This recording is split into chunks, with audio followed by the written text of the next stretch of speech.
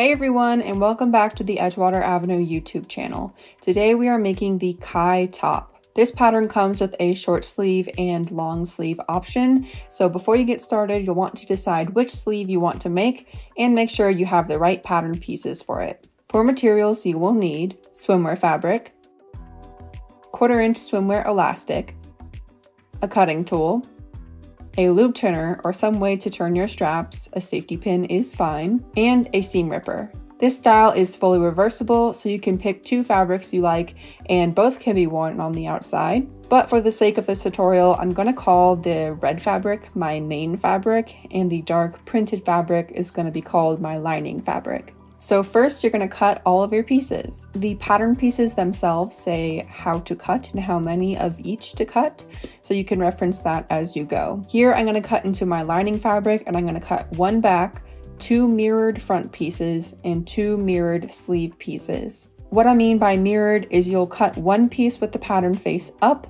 then flip the pattern piece and cut another piece with the pattern face down. This way you are cutting opposites. Or you can do what I'm doing here, which is just folding the fabric so I'm able to cut 2 layers at once, and this will create mirrored pieces as well. Then in my main fabric, I'm going to do the exact same thing and cut 1 in my back, 2 mirrored fronts, and 2 mirrored sleeves.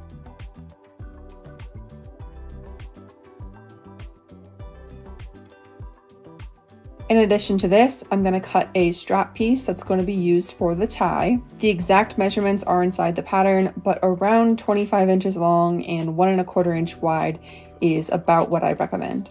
In this video, I cut the strap way too short, so just ignore that part.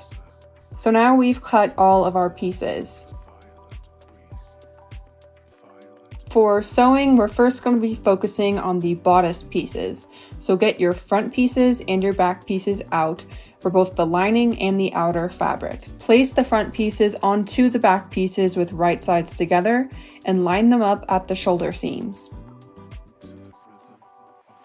Pin and then sew all the shoulder seams to attach the fronts to the backs. Unless otherwise specified, seam allowance is 1/4 inch or 6 millimeters for this entire tutorial.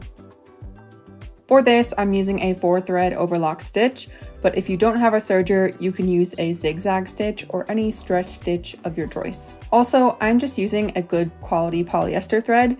The one that I use is Gutermann Mara, and I use it for everything. So now the shoulder seams are sewn, and what we are now going to do is attach these sleeves. You're going to do this with both the lining pieces and the outer pieces, so don't forget we're going to be repeating this. I'm going to lay my sleeves onto my sleeve holes with right sides together.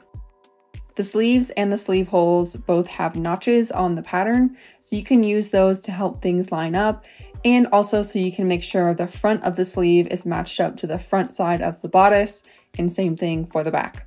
Sleeves aren't usually symmetrical, so you do want to pay attention and make sure you're using the sleeve the correct way. And since this isn't going to line up perfectly, as you can see, I'm just pinning at the notches, and then when I go to sew, I'm going to do my best to ease the sleeve in and line things up.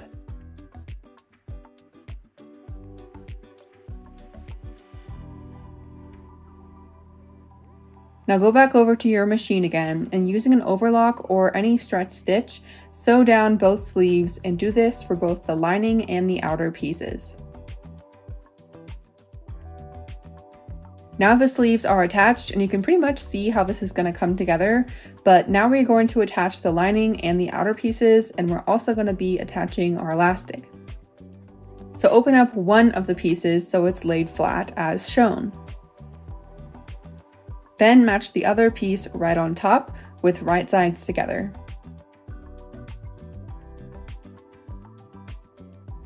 We're going to sew and attach elastic to a few different places.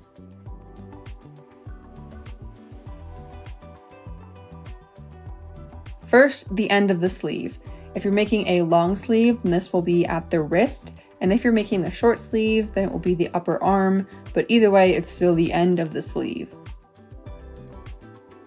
You're also going to sew and attach elastic to the bottom line of the back piece as well as each of the front pieces, which this is kind of, you could call it the waistline or the underbust. Then finally, sew and attach elastic to the entire neckline. At this point, you are not sewing the inner corner of the bust pieces. If you want to skip some seam ripping in the next step, you can stop the elastic about a ½ inch before you get to that inside corner, but don't worry about it unless you want to. In this video, I'm just going to be seam ripping. So again, I'm using my 4-thread overlock stitch, but you can use a zigzag or any stretch stitch. And my machine has an elastic foot, which just helps me guide in the elastic in the right spot. So if you have one of those, then it's very helpful, but it is not a necessity. Also, you do not want to stretch the elastic while sewing. You want it to sew on evenly without any sort of stretching or bunching. So because of this, your elastic should be equal to the seam length. Next, we are going to sew the inner corners of the bust pieces, but we are not going to sew this with elastic. Just use a regular overlock or stretch stitch to get this closed. Then we're going to do some seam ripping to create the strap channel here. So this is why I said earlier you could just stop the elastic, but I know that can be difficult for some, so I just wanted to show you an alternative here. I'm marking where I want my strap channel to go, and then I'm going to seam rip this area as well as fully rip out the elastic. The tie uses 1/4 inch elastic, so you want this opening to be slightly more than that, and I recommend making it about a ½ inch because then it won't be too tight of a fit. When I do this, I end up unraveling a bit of the surrounding threads, so it's probably a good idea to go back over either end of the opening just to make sure everything is secured. So now you should have these gaps on both bust pieces that will allow our tie to go through later on. And you can also see that I reinforced a lot of my stitching. Now is probably the most difficult part just because it's a weird maneuver, so I'm not going to speed this part up. My goal is to sew the side seam and the bottom of the sleeve all in one step, and I'm going to be sewing the lining and the outer fabric all at once. So this is going to be through 4 layers of fabric. To do this, I will need my right sides to be together. So start with one side at a time. First, I like to take the bust piece and flip it so I can see the right side, then pull it down under the sleeve still and toward the back panel. Now you can line up the side seams of the bodice. Then the end of the sleeve, you're going to flip downward onto itself, so right sides are together. And then fold in the rest of the sleeve seam so it's completely lined up. If you're doing this correctly, the front pieces should be completely inside of the back piece. And you can now see I'll be able to sew from the end of the sleeve all the way up and down the side seam of the bodice. And before I do that, I find it helpful to first sew the inner 2 layers together with a basting stitch. And a basting stitch is a long straight stitch that's meant to be temporary. This is going to make it much easier to sew all 4 layers later on. So if you've done your basting stitch, you can now sew all 4 layers together, either with an overlock stitch or a zigzag stitch or any stretch stitch. Here I am not using elastic, but it wouldn't hurt to use some transparent elastic for this, just to add a little extra strength to that seam. And make sure to do this with both side seams / sleeve seams. So everything is sewn, and now here is where the magic happens.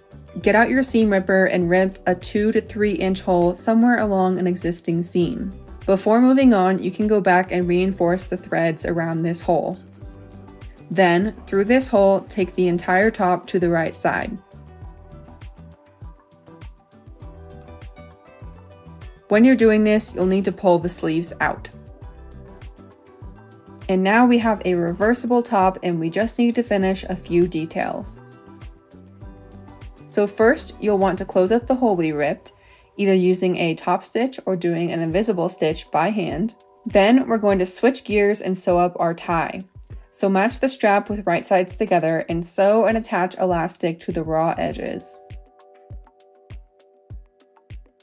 Afterwards, use your loop turner to take the strap to the right side. Now we're going to finish up our strap channel that we started earlier by top stitching the channel into place. So using a straight stitch, Sew the strap channel about 3/8 of an inch away from the edge. Here I'm using a straight stitch.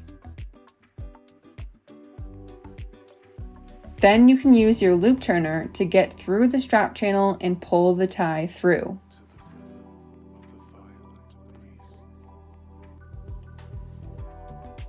And that finishes the Kai top.